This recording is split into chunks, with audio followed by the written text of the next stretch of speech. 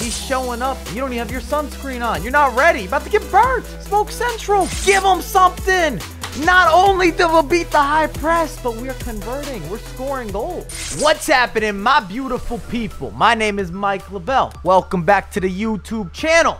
I keep hearing from the community in the comments, how do we beat high pressure? Everybody's swarming me. They're all over me. I'm going to give you the 5 methods that I have been able to take advantage of, and it has led to success. Last weekend, 29 wins, 1 loss, road to glory, a team that you can attain. Not an expensive squad. I repeat, not an expensive squad, because I know you look at a lot of the pros, the premium players and their consistency, and you say, I don't have the icons. I don't have Cristiano Ronaldo. I don't have Mbappe. I don't have Neymar. Neither do I. And I wanted to provide this video to you. I put together something special. If you want more of this, drop a like. If you're one of the many that made a request for this video, drop a like. I'm going to give you the goods. I'm going to deliver on time. Maybe even an early delivery. Because if you want to be at a higher level in FIFA, an elite player, any of the elites, 3, 2, 1, you will have to be able to handle, adjust, and counteract high pressure player. It is going to happen. If you win the majority of your games, your opposition all day, every day is gonna bring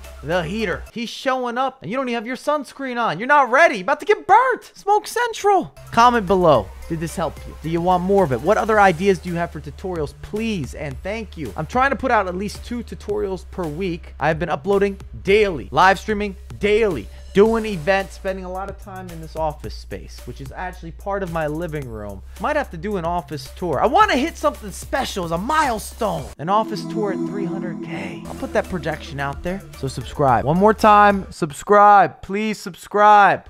It's not for me, it's for the pink hat. And all the gameplay live, twitch.tv/MikeLaBelle in its fullest. Uncut, unfiltered, in your face. Dirty Mike returns on the weekends for this sweaty spectacular. Number 1, you have to be able to multitask. Use the radar. It's going to become a great friend of yours. We're talking golden retriever, that's your dog, and then the radar in FIFA. You're dating both of them. Well, maybe not dating, but you're seeing both of them frequently, daily. That is a poor comparison. I do feel as if I am in a relationship with FIFA sometimes. If you don't know what the radar is, it's located right here. I'm pointing at it in game. It's going to give you some more vision. It's got a different systematic approach. You can't stare at it, but you can glance. And every single professional player or high level or competitive FIFA player has mastered the ability to look at this and then also make a decision. What's the back line look like? Are there other center backs chasing back? What kind of positioning? Is it worth the risk? So number 1, please master the radar. It is going to change a lot for you in terms of getting out of high pressure situations, because you can take a quick look, then it registers what's open and you send it. Full send. Nelk Mike has arrived. Number 2, the driven pass. This is going to be your outlet of dreams, whether it's down the middle of the pitch or if you're going out wide. It's extremely overpowered. It's very valuable. It's a simple modifier when you're using the passing command. Hit RB if you're on the Xbox, R1 if you're on the PlayStation, and it gives you a little more width. It's definitely coming in a lot quicker. Back to the clips. You can see I've just overtaken possession, and now I'm looking. I need help. I get the ball to Mendy. Perfect location to whip a pass because we're going to hit the wings. This is why I like having width with my formations, whether it's a 4-2-3-1, 4-3-3, 4-4-2, 4-4-1-1. I can continue. It gives me a little more freedom, and I'm playing the percentages. When you're going up against someone who is gifted with high pressure or is abusing the mechanics, you have to have a plan, and you must be able to execute it with limited amounts of time. A lot of you get nervous, you get reckless. That's what high pressure is all about. Mendy is going to hit Gareth Bale, but I want to bring this example up in particular because the worst case scenario, this might be a throw-in. That's it. But instead, it starts our attack. You see Gareth, first time to Rashford. And this is going to be a reoccurring theme. Firmino, ball roll, down, fake shot, pull it back one more time. Give him something.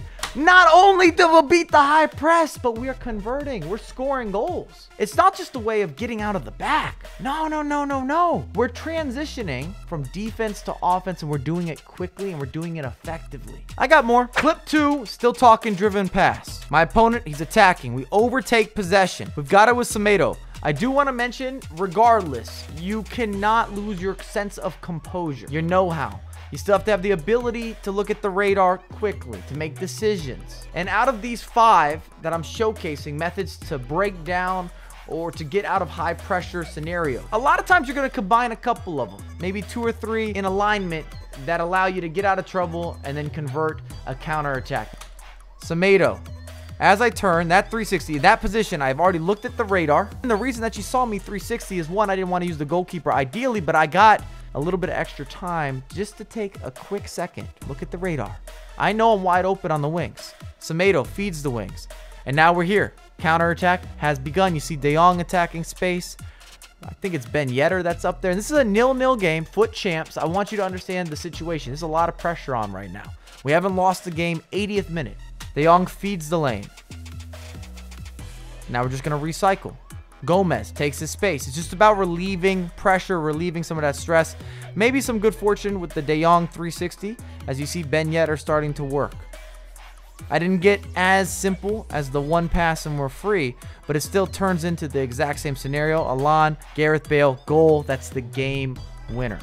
And I would never have an opportunity to be in this position if I was not able to get out of the back.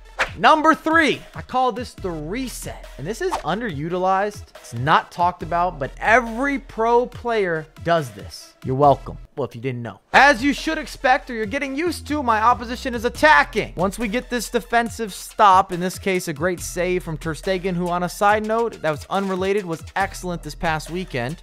We have Hazard, and I have not found the outlet. I'm not feeling comfortable with the pass. So what we're going to do here is take advantage of the sideline. Use that in an advantageous way. And this is what some people don't realize. If the ball goes out of bounds, not only do you get time to recover, but your opponent's tactics shift off. You're no longer dealing with a pressure after possession loss or pressure on heavy touch. It's a reset, and you're able to go into more of your standardized or your normal way of attacking. You're no longer under the gun. So we're going to run the sideline with Hazard. If I beat him, perfect, but the ball goes out, we get a throw in, and now everything is back to normal. I'm no longer feeling the swarm. I'm not feeling this agenda. I don't feel rushed. I can start my attack, and I'm more importantly maybe is that I'm now in the offensive final third. I'm not in the defensive half anymore. I'm in a much better position, a superior position from where I started. Use the sidelines. Number 4, I call this the release. It's an outlet, but a lot of you don't want to do it. You refuse. You've got to get past that. Stop being stubborn. There are going to be moments where you have to clear the ball deep. You need to alleviate that pressure. You have to. Maybe it's a position that's very uncomfortable. You're not able to play out. I have a perfect example. Welcome back to Dirty Mike Studio. My opponent is attacking, and it's a close match. 0-0. The ball's bouncing around. It comes back to the goalkeeper. In this position, it is not possible for me to have the confidence to play out of the back. Everyone is covered. My opponent's got 4 players inside the box to go with taking away a lot of easy outlets. So I've got to kind of go big. And what I'm hoping for is to win the header and start an attack. If not, at least it buys me some time where I'm in a better position. You cannot play out of every scenario in the beautiful tiki-taka way. Back to the clip. Ter Stegen, we're going to go deep, and I suggest trying to aim towards your biggest player. Best chance to win some sort of 50-50 or offset an opposition, just to make sure that the ball's not coming directly back at you. But I would like to add, especially in an example like this, Ter Stegen is already facing that way. Do not make this complicated. Get it out of there. Ter Stegen fills it up. He's under pressure. We've aimed out wide again. It's not perfect. I don't get the ball. My opponent can attack again. So be it. But nothing was lost. I repeat, nothing was lost. I haven't conceded. It's still 0-0. Nothing has shifted. My opponent has to restart his attack. He has to recycle. Serious recycle. You can't do this all game. I repeat, you can't do this all game. But it should be one of the 5 methods that you're comfortable doing instinctively or adding into your gameplay if you want to relieve pressure. Number 5, we're talking wing outlets, but more so revolving around through balls or threaded through balls. When this goes well, you get yourself a breakaway or just so much space to work. The ultimate counterattack. It can happen in the middle of the pitch as well, but for yours truly, it's typically down the wings. It's a safer method. I'm all about playing percentages if you haven't figured that out yet. I like to be unorthodox, but I like to have structure with being unorthodox or being creative or being dynamic. That combination, that balance. Meanwhile, back in the lab, my opposition has a free kick. We are going to overtake possession inside the box, and we're able to find a little bit of space to work with. And then this is the scenario. We have a 1v1. Doesn't happen all the time, but if you've got the right player, the right personnel, and you know there's not a lot of coverage, and that's what you could see here in the upper portion, I've got a classic one-on-one, and maybe even more importantly, the other defenders aren't really in the picture. So if I win this one-on-one, if I'm able to hit a through ball here, if I beat this guy, I could be gone like Donkey Kong, and we know in FIFA 21 that pace matters. And if I recall this clip correctly, there's going to be a shove of dreams. We're talking strength. This was my affirmation that Ben Yedder still has Ben Yedderism. Just wait for it. De Jong, your through ball. Look at all that space. No one is there to help out. This is a walk in the park. And then, get off me! Get off me! That's where you hit the shield, and I missed the finish. I totally butchered the finish, but that's on me. My opponent moves the goalkeeper. He's reading me properly. Good for him. High risk, high reward. He gets the reward. Thankfully, in this case, we're able to swing it around, and we score anyways. Rashford, across the body, maybe a little more classic. Just 48 goals and 20 assists throughout this weekend league with Rashford. But that is kind of the dream scenario when you not only have a wing outlet, but where you know you can hit a through ball, and it's a complete 1v1. Those are my 5 primary methods to getting out of the backfield or progressing the play, beating high pressure, beating team press, and you will need it. I do want to add in and reiterate, you can also beat a high pressure player by tiki-taka. Quick pass and move. That works. It's definitely an effective method as long as you don't make a mistake. And that's kind of why I didn't showcase it. If you're struggling with getting out of the back, and you probably are if you're watching this video, me telling you pass and move and have all these little intricate side steps and be able to bring the beautiful game together under the most difficult of circumstances is not necessarily realistic. If you've already mastered these other 5, sure, welcome it into your gameplay. I salute it. But if you aren't reading the game quicker, or you weren't prepared for the pressure that's coming your way, I'm not willing to gamble that. Why would I tiki-taka out of the back? Why run that risk? I talk about it time and time again, but this is not Thanksgiving. You don't get to eat for free at the table. I'm not cooking for you. It's not Christmas time. I'm not Santa Claus. I'm not giving you presents. It's not New Year's. We're not spending time on a rooftop together watching fireworks. None of that is going to go down.